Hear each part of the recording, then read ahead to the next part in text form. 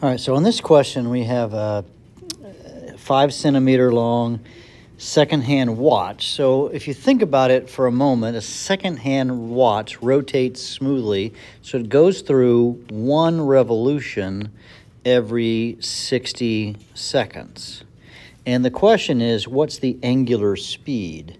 So if you think about it for a moment, I need to just convert revolutions into radians per second.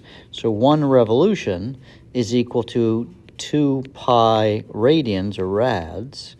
The revolutions cancel, and guys, that's how you solve this problem. So that's question A. For question B, says, what is the speed at the top of the hand?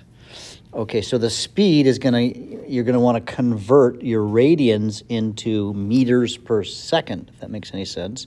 Probably be a pretty small number. In fact, yeah, it is. You're going to take, by the way, this came out to be 0.105 rads per second. So I'm going to take 0.105 rads. Now watch how I write that over a second. And I want to convert the rads into a distance.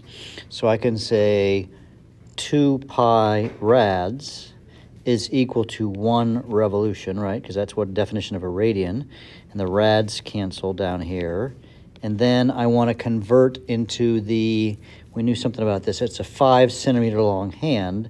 I can say 1 revolution. Now it's a circle, right? And so the circumference of a circle is 2 pi r. So that's going to be equal to 2 pi times r. It's 5 centimeters up here, or 0.05 meters. And then you get the answer to be 0.00524 meters per second. Or possibly you may want to,